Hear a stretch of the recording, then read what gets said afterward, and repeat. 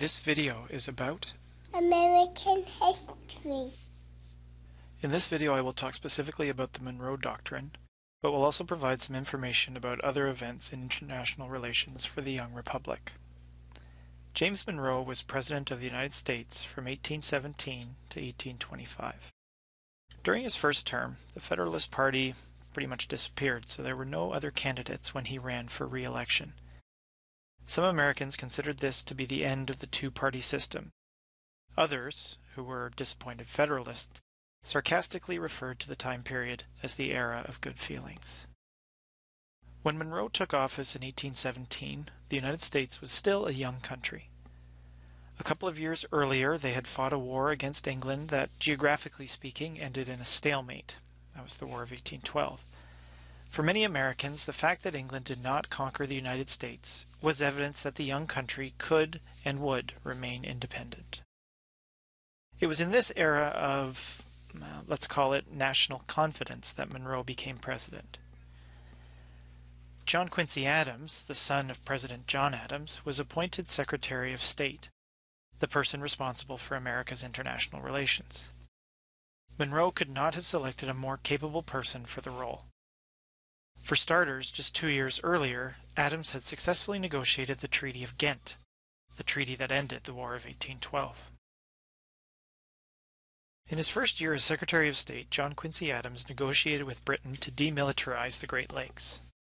The next year, he negotiated with Britain again, this time to set the northern boundary of the Louisiana Purchase lands at the 49th parallel, from the Great Lakes to the Rocky Mountains.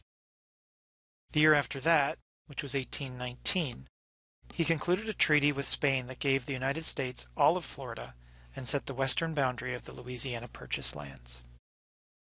Let me take a moment to walk through what Adams accomplished in just 3 years. He negotiated the northern and western boundaries of the United States. He acquired Florida, which was a security risk. It was a foreign-owned territory that gave Spain direct access to the American interior.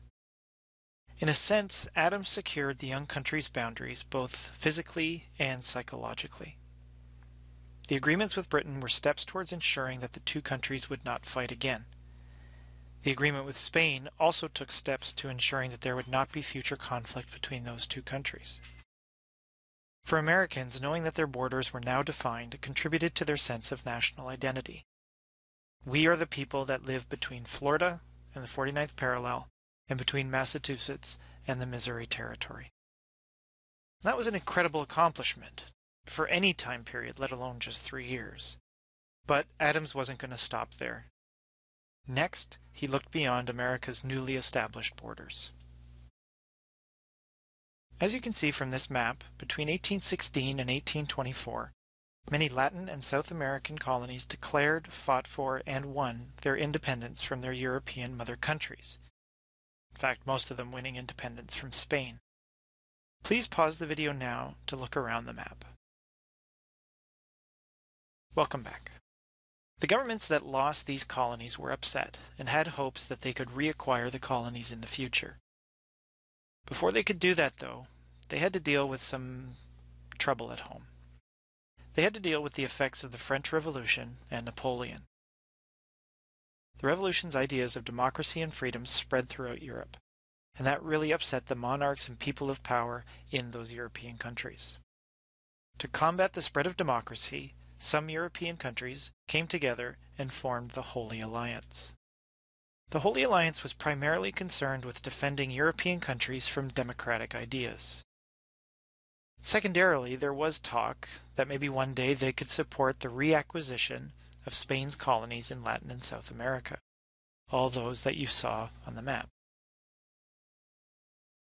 This idea of reconquering the New World raised some concerns among the British and American governments. The two governments talked about issuing a joint statement to oppose intervention in Latin America by any power, and that neither the United States nor Britain would try to acquire any of these lands either. In essence, the two countries would declare that an imaginary wall surrounded Latin and South America, and that everyone had to keep their hands off. When President Monroe discussed this idea of a joint statement with his cabinet, John Quincy Adams argued that it was a bad idea. He argued that the United States should act on its own, and his view carried the day. President Monroe presented to Congress what would later be called the Monroe Doctrine. The president said that as far as the United States was concerned, European countries should never attempt to reacquire or recolonize the countries of Latin and South America. To preserve democracy, Monroe said, European countries should know that if they do try to reacquire a former colony, the United States would come to the defense of the Latin or South American country in question. As you can see from this cartoon, the United States was saying to the rest of the world, listen, we've got democracy over here and we like it. You can keep whatever system of government you want, but keep your hands off our democratic institutions. Even though Monroe presented this new direction in foreign policy, it was very much driven by John Quincy Adams. So let's review what Adams accomplished. He took steps to ensure domestic security by establishing the young republic's physical boundaries. He also encouraged President Monroe to publicly declare that the United States was quote-unquote in charge of the Americas. Europe was not allowed to try to take control there anymore, and if they tried, the United States would do everything in their power to stop it. All of these steps demonstrated to the world, and especially Europe, that the United States saw itself as the dominant power in the Western Hemisphere. In class, we will look at the text of the Monroe Doctrine and talk about the possible motivations of the American government. So please come to class prepared with one suggestion as to why the United States government would make a declaration like the Monroe Doctrine. Thank you very much for watching. See you next time.